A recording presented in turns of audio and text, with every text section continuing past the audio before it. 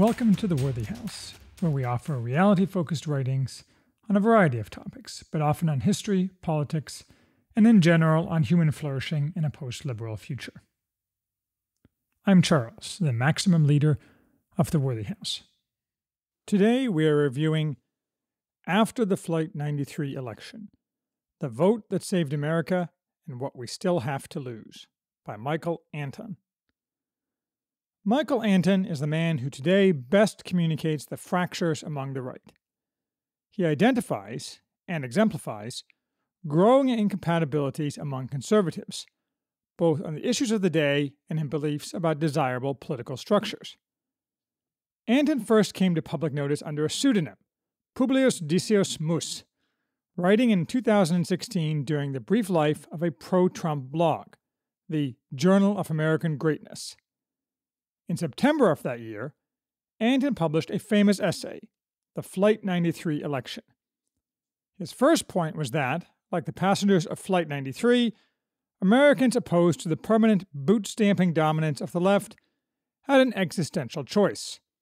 They could, as it were, charge the cockpit by taking a chance on Trump, or they could passively accept Hillary and face certain political death. His second point was that their behavior when faced with this choice showed that the conservative movement, as it exists now, was wholly worthless. These claims were, no surprise, controversial. Within a few weeks, Anton revealed his identity. After the election, he worked for several months in the Trump White House, in the national security apparatus, until the swamp creatures managed to come to dominate the West Wing, and the populism of Trump's early months evaporated. So he departed for Hillsdale College in Michigan, and, for now, the life of a public intellectual. I hope he doesn't spend the rest of his days in that role. He would probably agree that we have enough public intellectuals and not enough doers. My guess is that soon enough, in the unsettled times ahead, he will find a new role. This 2018 pamphlet reprints the original Flight 93 essay, a follow-up restatement also published prior to the election, and a new essay, pre-statement, on Flight 93. This last tells us what, exactly, it is that Anton wants our politics to be, to meet the criticism that he had earlier offered only a negative vision. In all these essays, Anton's basic point is the same one I am always hammering. We are in a new thing in American history, an existential struggle between the forces of right and left, respectively good and evil, and there can be only one. The left has always known this and acted accordingly, with malice aforethought. The right, or part of the right, is coming to realize it. Between the modern left and the principles of virtue, there is no middle ground. There is no compromise. There is no universe in which the principles of the left can continue to be allowed a seat at the public table. They must be defeated and suppressed, root and branch. We must awake, and those lotus eaters, putatively on the right, who refuse to rouse from slumber, must be thrown overboard. So says Anton, in essence, and I could not agree more. Anton begins with a note, a recap of the reception of his original essay. This primarily means its reception on the right. The left didn't pay much attention then, deafened by their collective baying for Hillary's imminent ascension, and has not paid much attention since, either, which is probably a mistake. Within the right, because the sclerotic organized right of think tanks and little red journals was Anton's main target. The backlash against Anton was fierce. There was all of the pearl-clutching variety, free as a bird from all logic or reasoning. Those same segments soon enough coalesced into the noisome #NeverTrumpers, rats following the diminutive tubby Pied Piper, Bill Kristol, who has unfortunately not led them into the mountain to disappear forever. Here, and in the pre-statement, Anton, in his usual pithy style, refutes what few coherent objections to his claims have been made. I will note those later, but Anton is willing to admit one, and only one, failure in his earlier essays. That in his original essay, he was insufficiently generous to and appreciative of Donald Trump. In his note, Anton also explains his choice of pseudonym at more length, a name borne by two Roman men, father and son, who each sacrificed himself on the field of battle. He cites interpretations by both Leo Strauss and Harvey Mansfield to rebut his critics, using close readings of my favorite Machiavelli text, Discourses on Livy. Anton's basic point is that Machiavelli says that a republic may be led back to its beginnings either through the virtue of a man or through the virtue of an order, and goes on to say that such orders have need of being brought to life by the virtue of a citizen who rushes spiritedly to execute them against the power of those who transgress them. In other words, orders and men are both necessary, and neither is superior to the other. Virtuous men are necessary to execute good orders. Anton here leaves some ambiguity as to his own goals. He says that, in 2016, I judge the modes and orders of my time, and especially of conservatism, to be exhausted and imprisoned within an inflexible institutional and intellectual authority. I believe that its conclusions on the most pressing matters were false and pernicious, and that its orthodoxy therefore required smashing. Despite Machiavelli's warning that nothing is more difficult to handle, more doubtful of success, nor more dangerous to manage than to put oneself at the head of introducing new orders, Anton chose to do so. But to what end? He refers to being led back to beginnings, but he also speaks of new orders. Which is it? That is one of the things I will examine here, after first evaluating the 3 essays. In the original Flight 93 essay, Anton notes that all American conservatives agree that things are very bad in America, have been for some time, and are getting worse. If conservatives truly believe the critical importance to society of all the problems we face, from family breakdown to out-of-control government to an inability to win wars, they must conclude we are headed off a cliff. But they don't really believe it, as Anton illustrates with an article from the Weekly Standard, ironically, in retrospect, given that journal's fate, recommending for all problems the usual tired litany of conservative solutions, such as decentralization, federalism, and civil renewal. Which is to say, conservatism's typical combination of the useless and inapt with the utopian and unrealizable. Civic renewal would do a lot, of course, but that's like saying health will save a cancer patient. A step has been skipped in there somewhere. How are we going to achieve civic renewal? Wishing for a tautology to enact itself is not a strategy. This is the gravamen of Anton's complaint. Conservatives keep offering the same solutions that have solved nothing to solve problems that only get worse as the power gets less and the left grows ever more dominant. You can't believe that things are awful and getting worse, but also that they can continue on their current path indefinitely. It is a contradiction. And that's what today's conservatives, that is, those in the public eye, believe. In fact, since Anton wrote, leading conservatives such as Jonah Goldberg have come right out and admitted that they are happy to lose and for the left to win completely. Just a little slower, please. Even those few conservative solutions that have been tried have failed or have been quickly erased by the left. The whole enterprise of Conservatism Inc. reeks of failure. Its sole and ongoing success is its own self-preservation. Such claims have made Anton a prime target of the happy losers whom he attacks, ranging from Goldberg, who specifically targeted Anton in his terrible 2017 book, Suicide at the West, to Michael Gerson. For reasons I will discuss below, Anton's only organized allies appear to be the Claremont Institute, and perhaps the American Conservative magazine. Both powers on the right, to be sure, but isolated from the invitations to cocktail parties and pats on the head from the cultural elite of the left that are so important to Goldberg, Gerson, and the other similar, indistinguishable non-entities who cluster together. So what passes for today's American conservatism is of little or no value. I can get behind that. That doesn't mean all alternatives are virtuous or desirable. Anton makes a point I am often found making, that Trump's mere existence is a sign of the times, not of good times, but as of an angel breaking a numbered seal. Only in a corrupt republic, in corrupt times, could a Trump arise. It is therefore puzzling that those most horrified by Trump are the least willing to consider the possibility that the republic is dying. Sure, if you're part of the professional managerial elite, the past 2 decades have been pretty good to you. For everybody else, and for the fabric of society, the opposite is true. And if you can't see it, you're too embedded in the ruling class, or too dependent on their tolerance and largesse for your daily bread. Others have expanded on this point, from Tucker Carlson to Richard Reeves to Kurt Schlichter, though few have made the focus of their ire the conservatives who are supposed to care about such things.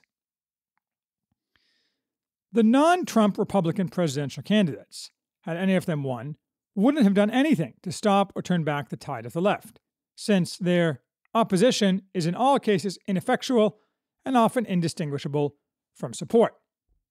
But a Hillary win would be a fatal disaster for America, cementing its destruction. It will be pedal to the metal on the entire progressive left agenda, plus items few of us have yet imagined in our darkest moments. Nor is even that the worst. It will be coupled by a level of vindictive persecution against resistance and dissent hitherto seen in the supposedly liberal West only in the most advanced Scandinavian countries and the most leftist corners of Germany and England. We see this already in the censorship practiced by the Davoisie's social media enablers, in the shameless propaganda tidal wave of the mainstream media, and in the personal destruction campaigns, operated through the former and aided by the latter, of the social justice warriors. We see it in Obama's flagrant use of the IRS to torment political opponents, the gaslighting denial by the media, and the collective shrug by everyone else. That all this would have come true is proven by the left's behavior since the election. They do what they would have done under Hillary, but lacking the power of the executive branch, the damage they can do is somewhat limited. On the other hand, their rage at losing to Trump has fueled the fire. Not having executive power, for now, doesn't stop, among other evils, endless violence against any public display of support for Trump. Aggressive campaigns on the state level to legalize infanticide and push the latest in sexual fluidity as the moral equivalent of abolitionism. Mass censorship of conservatives on all social media platforms. And the personal destruction of anyone within their reach, or within the reach of their allies in all large corporations, the media, or the universities. And, most of all, we see it in their 2 years of whipping up hate in the media and using bogus investigations to cripple Trump and persecute anyone associated with him. Swinging around again to his punching bag, the weak betas of Conservatism, Inc., Anton notes that they certainly aren't going to lead resistance to the horrors of a Hillary administration. Even if they wanted to, they couldn't, since all opinion-making is controlled by the left. But they don't want to. They self-handicap and self-censor to an absurd degree. Our leaders and dissenters bend over backward to play by the self-sabotaging rules the left sets for them. I have complained before, for example, of the conservative lust for preemptive apologies, a perfect example of what Anton complains of. What we need instead is a leader who will fight, who will punch back. He will stop importing millions of third world migrants, who erode our economy's strength and vote in lockstep for the left. He will adopt trade and anti-globalization policies that benefit all Americans.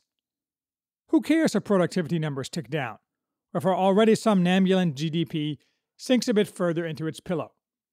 Nearly all the gains of the last 20 years have accrued to the junta anyway. What we can't have is Hillary. Conservatism, Inc. is objectively pro-Hillary. Anton concludes that if we do get Hillary, in the longer term, the possibilities will seem to be Caesarism, secession/crack-up, collapse, or managerial Davoisie as far as the eye can see, which, since nothing lasts forever, at some point will give way to one of the other three. Oh, and I suppose, for those who like to pour a tall one and dream big, a second American Revolution that restores constitutionalism, limited government, and a 28% top marginal rate. We will return to these options, and whether any are desirable, below. Anton's initial piece got just about the warmth of reception one would expect. Actually, it got no reception at all, until Rush Limbaugh read the entire thing on his radio program. That conservatives dominate talk radio is intolerable to the left, and censoring it a prime goal of theirs. even though talk radio can never set what the news is or what polite public opinion is allowed to be, and the ability of new thoughts like Anton's to gain traction through that medium is why. But then a wave of hatred and bile from those conservatives attacked, that is, nearly all of them, crashed into Anton, along with some tut-tutting from a few conservatives who saw that their rage was merely proving Anton's point. Anton responded a few days later with restatement on Flight 93. Here he briefly addressed the most cogent attacks on him. Using the passengers of Flight 93 as a metaphor was simply standard drawing of inspiration from heroes. It wasn't disgusting. It's quite obvious that what really is disgusting to these objectors is Trump. Trump isn't too immoderate to be president. He may be a buffoon, but one must wonder how buffoonish the alleged buffoon really is when he is right on the most important issues, while so many others who are esteemed wise are wrong. Trump is not too radical. In fact, on the surface, he's more progressive than other recent Republican presidential candidates. He's actually quite moderate in his policies of secure borders, economic nationalism, and America First foreign policy. The problem is that he's a threat to what is now called the deep state, as outlined by John Marini. And he threatens the current governing arrangement of the United States, which is ruled by a transnational managerial class in conjunction with the administrative state. Trump is not authoritarian, which is a meaningless term as used here, and as I have shown at length by analyzing post-election writings, merely means in practice erosion of the power of the left. Trump does not want to trash the Constitution, which anyway is laughable given that the left's entire open and acknowledged program of the past 100 years is to trash the Constitution. No, reiterates Anton, he was right the first time. Conservatism is a miserable failure. Doom is at the door, and if you choose to let it in, your fate will be upon your own head. We all know what happened next. Trump won. The left lost its mind and unleashed fresh helpings of savage hatred upon the land. I did not predict this. I predicted a new era of optimism and limited comity. More fool me. They marshaled all their resources, from that disgusting hate group, the SPLC, to Rod Rosenstein, to Facebook, to the FBI, to Jonah Goldberg, in order to stop Donald Trump from fulfilling any of his promises. And we are still living through these days of rage, which are probably merely the foothills of our own coming hot civil war. Anton, however, appears to have been stung by the claim that he only offered a negative vision, although on its face that claim is untrue. He therefore wrote a new piece, Pre-Statement on Flight 93.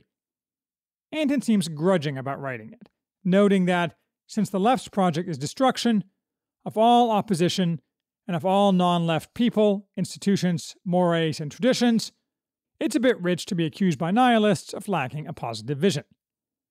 This piece is, I think, the least successful. It's not that it's bad, it's excellent.